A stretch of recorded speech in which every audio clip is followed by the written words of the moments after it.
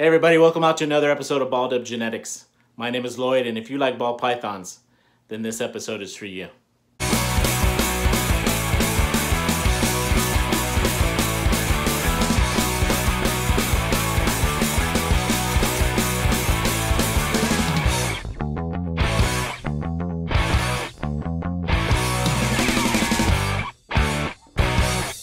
Okay everybody, so this whole episode is just going to be a quick update on the 2021 breeding season for ball pythons.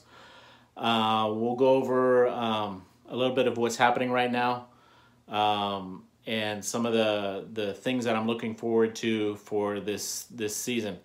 Now last season, you know, it was supposed to be a good season. There's a lot of people on YouTube that said they've had a great 2020. You know, they sold all these babies, everything. Well, 2020 wasn't a great season for us. We had a lot of females that didn't go. You're always looking at down the line. You're looking at the next season, the season after that, 5 seasons from now, and that's what we were doing.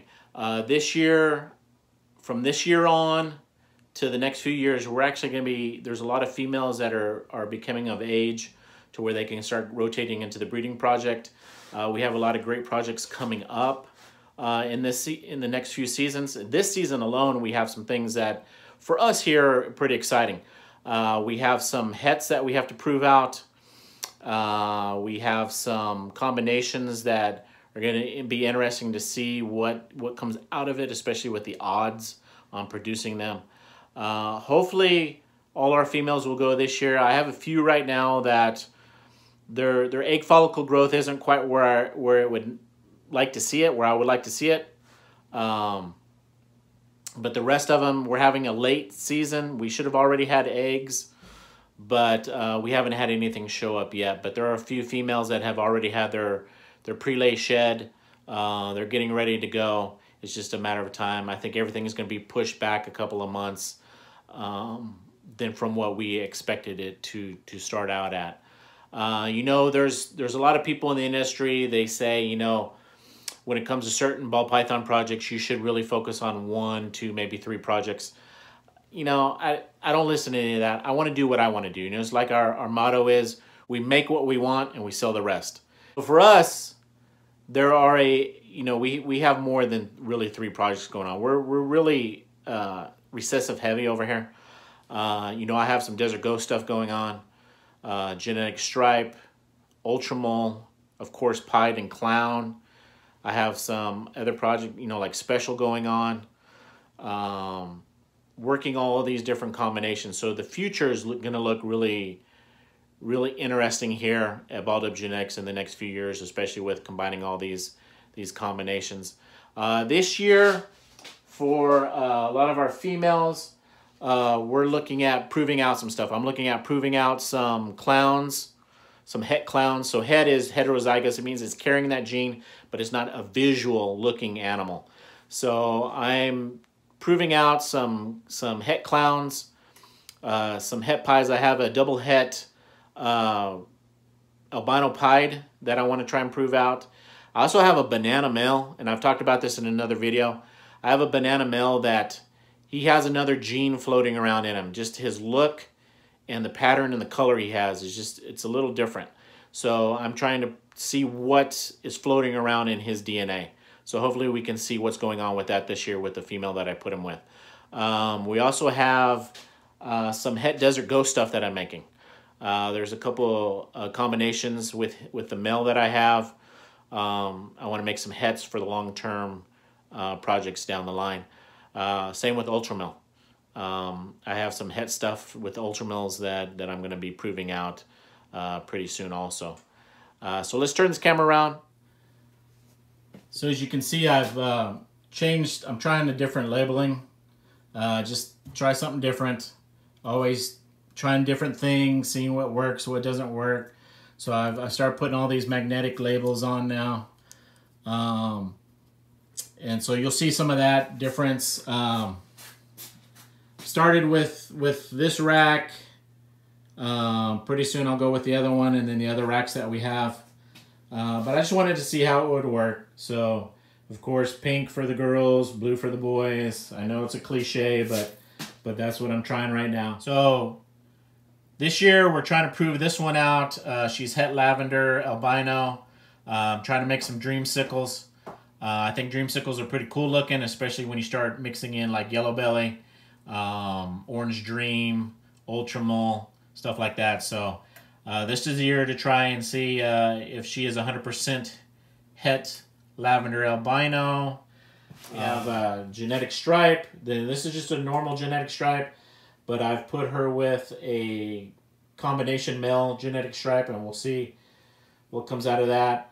I'm putting the male Desert Ghost to her to make some hets. She's just a regular pastel, but she's a very nice looking female.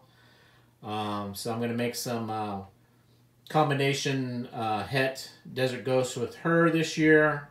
You can see she's pretty thick right in here, so she's getting ready. She's always produced a good amount of eggs for me, and I can tell by her size that she's getting ready.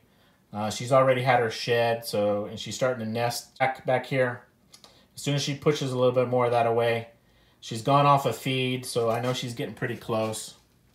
So this is the male pastel Inchy Desert Ghost that I'm using this year. He's going to be one of the main Desert Ghost breeders in our projects that we move forward with. But yeah, he's I put him with a couple of females this year. He's locked up with them, so we'll just see how it goes with those females, how many eggs they have, what they produce. But yeah, he's a pretty cool looking male. I really do like Desert Ghost and what it can do, especially in other combinations. So we'll see what he fathers in the future. This is my Killer Blast female.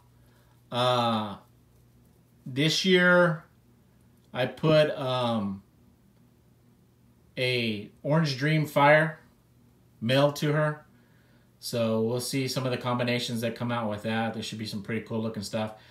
She's getting real close too. I can tell again by how thick she is.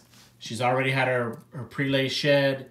You can see how she's moved the cocoa off to the side, so she's making that nest right there. So she should be pretty close to laying eggs also. My female Mojave Het Pied, she's starting to also nest. She's starting to stay in the back. She's going off of food. I put her with a banana Het Pied. So yes, it's het to het. So the odds increase because of that, but I want to see about getting some banana pieds out of it, regular pieds, and then everything else will be het for piebald. But again, she's good by just looking at her by the size, by knowing her behaviors, knowing her past breeding season. I know she's getting close to also producing some eggs pretty soon. So this is my go-to female albino. I've put a lot of different combinations to her before in the past. She's produced a lot of eggs. She just did her pre-lay shed right there. So in about 30 days, we'll see how many eggs she produces. This year, I just put her with another pastel champagne het albino. And we'll see if we get some pastel albino champagnes out of her.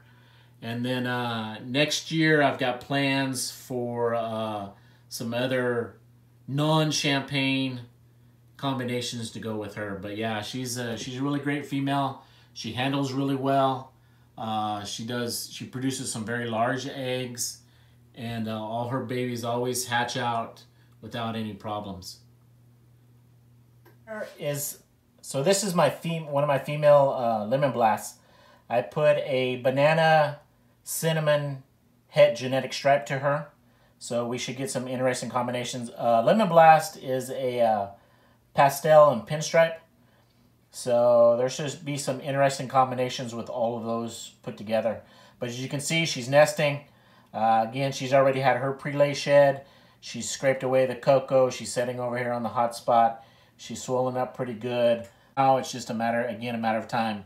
I have a lot of females here that are on the cusp of laying, so there might be a time when all of a sudden we walk in and there's a bunch of clutches in here. And we'll go over all that stuff too. We'll go over, you know, pulling eggs, techniques on pulling eggs, setting them up in the nest, in their egg boxes. And then once they start to hatch, we'll go through all that routine also. But it is turning out to be an interesting season. Again, I only have a few females that I don't know if their follicle size is going to be there yet. But we'll keep checking them out, seeing what's going on. Again, if you haven't noticed, this is my main large female breeder rack. I do have some breeders over here too in the smaller racks. But these are the main ones I want to focus on this year. That's usually what I'll do, is I'll move them over into this. And these are the ones that I want to try different combinations with. But yeah, it's going to be an interesting season. All right, everybody. So that was just a little glimpse into the 2021 breeding season. We'll keep updating you as we go, especially when we get eggs. We'll go through all that whole thing about setting them up for incubation. When it gets time for them to hatch out, we'll start showing you all that too. Again, don't forget to like, share, subscribe. Turn on that post notification bell so every time we upload a video, you'll be informed. And of course, if you can share these videos on your other social media platforms, it'll help this channel grow even more. So until next time, take care, and we'll see you again real soon. We will show you... I'm getting choked out.